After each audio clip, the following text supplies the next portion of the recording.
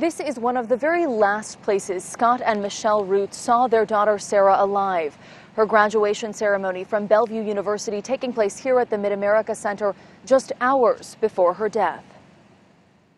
And I have a special friend right here who lost her incredible daughter to an illegal immigrant. Donald Trump kicking off his Council Bluffs rally with an introduction of Michelle Root.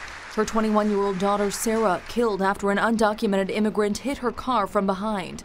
Prosecutors say Eswin Mejia was drunk and racing.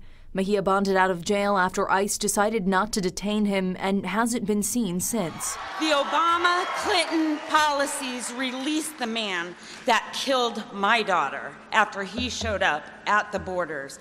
Then after he killed my daughter, they released him again. Now where is he? Nobody knows. Michelle Root saying her daughter's death doesn't get easier with time.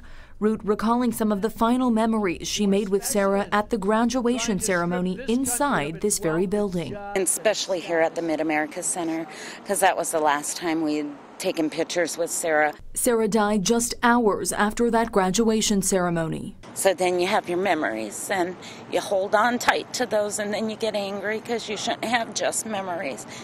You should have her here. Wednesday, Root's mother made the emotional return to rally for Donald Trump, a man she says promises to make sure what happened to Sarah doesn't happen again. I would give my life for that man because he is the only one that has had the guts to speak up or speak out for us victims.